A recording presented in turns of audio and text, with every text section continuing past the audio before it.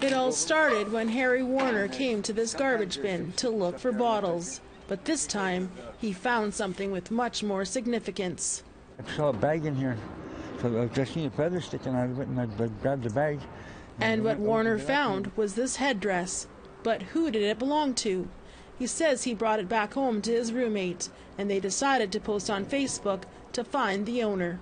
So many people wanted to claim it was theirs.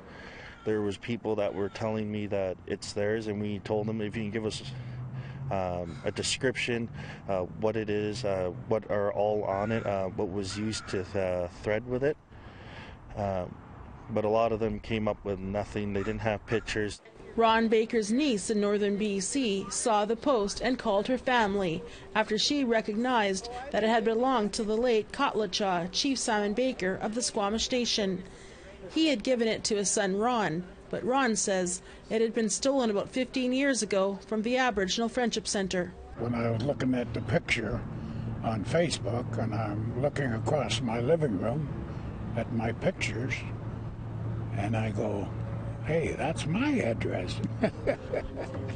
After verifying Ron Baker as the rightful owner, a repatriation ceremony was organized to return it. Ron's sister, Faye Halls, says she's so happy the headdress is finally home.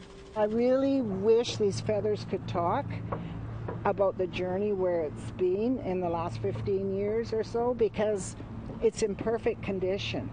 Whoever had it respected it and looked after it. Faye says this isn't the first time things have returned to the family.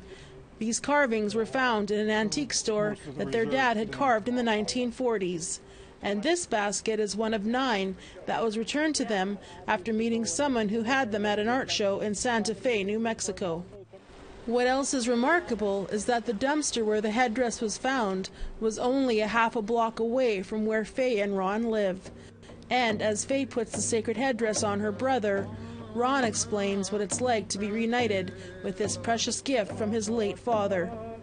Every time you put a headdress on, it just gives you an overwhelming feeling. All the troubles go away. You're in your own world and you're showing your own power. Tina House, APTN National News, North Vancouver.